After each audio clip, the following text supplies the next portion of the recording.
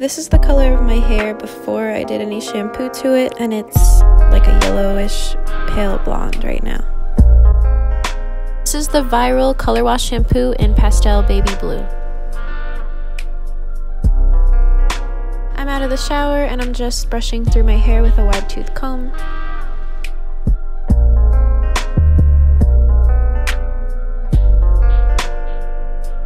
Okay, so I used the Viral shampoo.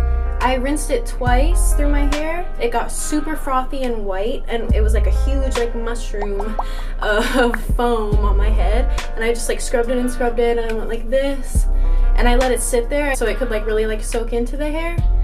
And then I rinsed it, and then I did it again. So I think that doing it twice was good. I think it would have been too light if I just did it one time.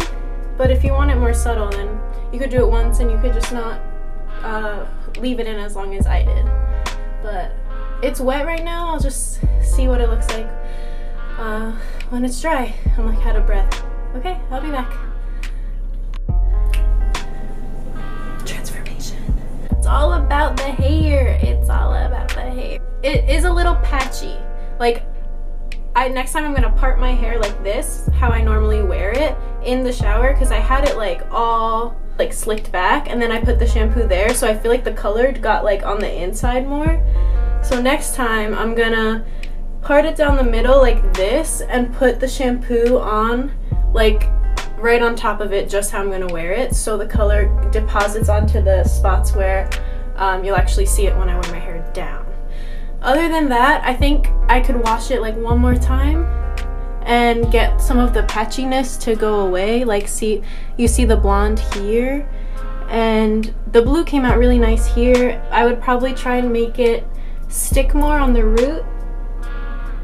You can see that it's patchy. If the shampoo didn't cling onto the hair in that spot, it's not as blue.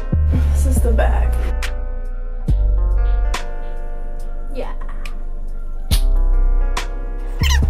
That was so easy. And I know this is gonna wash out if I want it to. Like, if I use regular shampoo, it'll just come right out in the shower. No commitment, fun for the night. I freaking love these shampoos.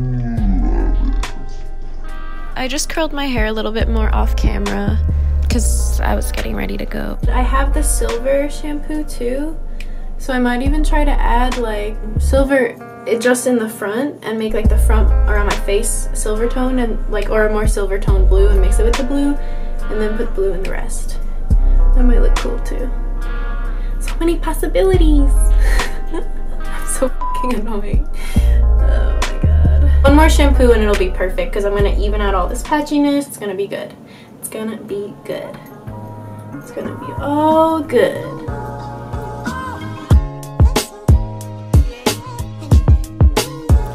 This is the third shampoo, and this is the color.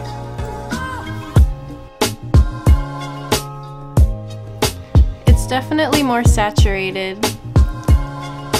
It might be a little too much for me even. I liked it more pale, but I did the thing where I put it on how I part my hair. So I parted my hair like this down the middle in the shower, and I put it on here to get more pigment on the upper part of my roots, and I think it definitely is an improvement from the first time.